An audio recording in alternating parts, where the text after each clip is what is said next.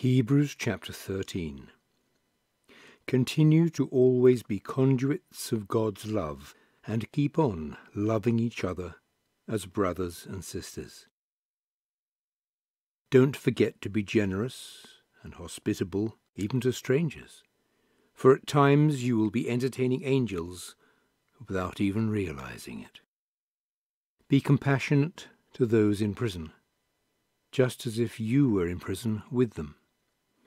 And also be compassionate to those who are abused and mistreated, just as if you were abused and mistreated with them.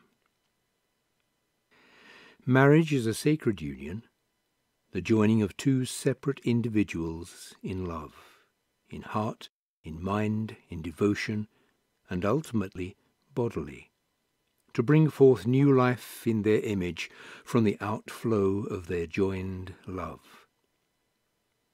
All of this is designed in order for created beings to experience, as far as they possibly can, the joy the Godhead experiences from their unity and loving creation of new life. Thus, love in the marriage is not to be betrayed, for God will not prevent the damage and self-inflicted consequences that occur from betrayal and sexual deviance. Don't get entrapped with greed, but be content with what you have, for God has said, "I will never abandon you, nor will I turn my back on you." Therefore we can confidently say, "I will not be afraid, because the Lord watches over me. What can people do to me?"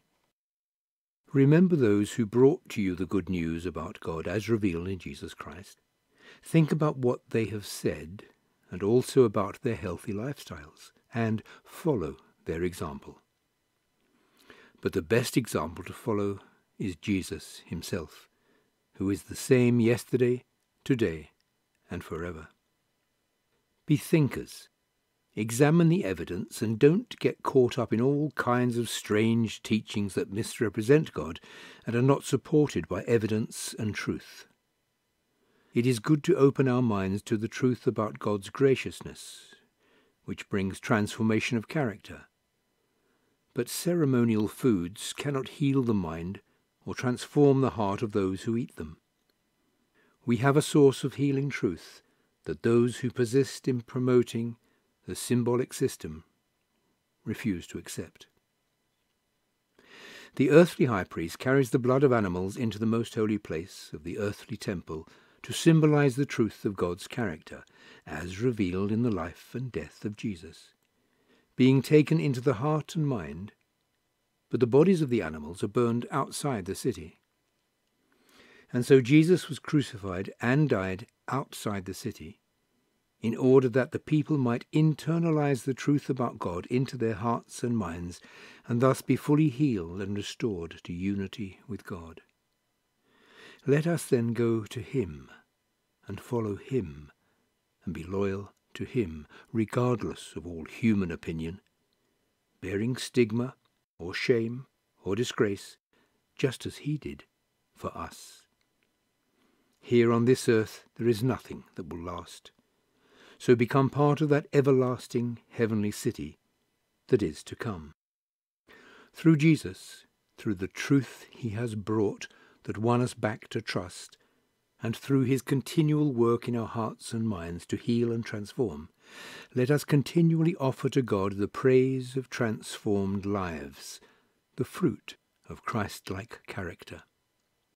And remember always to practice God's methods of love, beneficence, sharing, and giving to others, for such service reveals God's methods and is pleasing to him. Humbly follow the Christ-like leadership of those in authority. They work to protect you from danger and assist you in growth, and they take their responsibilities seriously.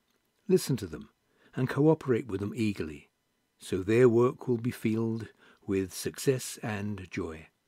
And don't burden them, for burdening them will only undermine their ability to help you. Remember us when you talk with God. We are confident that our consciences are clear and our lives honour God in every way. but I would appreciate you asking God to open the way for me to come to you as soon as possible.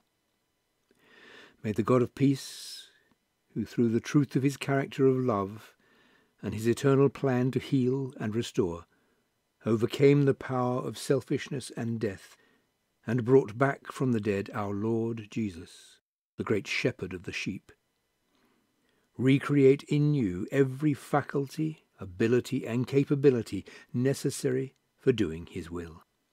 And may he accomplish in us and with us what is pleasing to him, through Jesus Christ, to whom be praise and honour for ever and ever. Amen. Brothers and sisters, take it to heart and think seriously about my words and exhortation, for I have written only a short letter, and there is so much more to say. Our brother Timothy has been released, and if he arrives soon, I will accompany him to see you. Greetings to all your leaders and all God's people from all those in Italy. May God's graciousness be with you all.